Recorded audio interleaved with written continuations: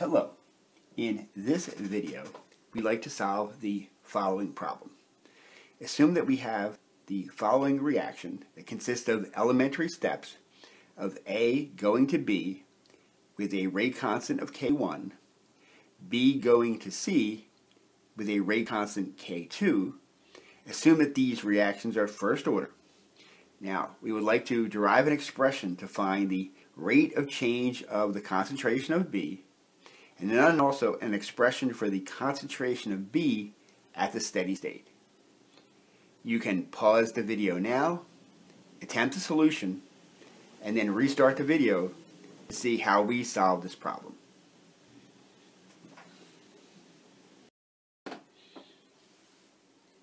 Welcome back. We can write an expression for the change in the concentration of B over time by noticing two things. One is that the concentration of B increases as A is converted to B, and the rate of that is equal to K1 times A. So the rate of formation of B is equal to the constant K1 times the concentration of A. But B is also being destroyed as it is converted into C, and that occurs with a rate constant K2 times B. So this is positive here to kind of emphasize and put a positive sign.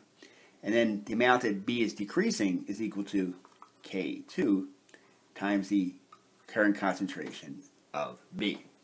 So that gives us our expression for the change in the concentration of B over time.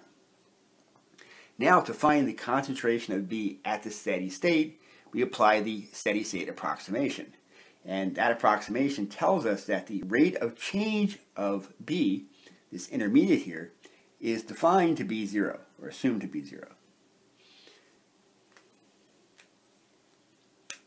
Now that we have done that, we can add K2 times the concentration of B at each side, which gives us that K1 times the concentration of A is equal to K2 times the concentration of B.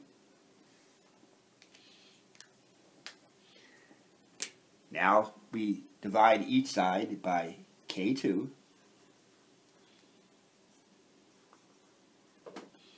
which gives us almost immediately our expression for the concentration of B. That the concentration of B at the steady state is equal to K1 divided by K2 times the concentration of A.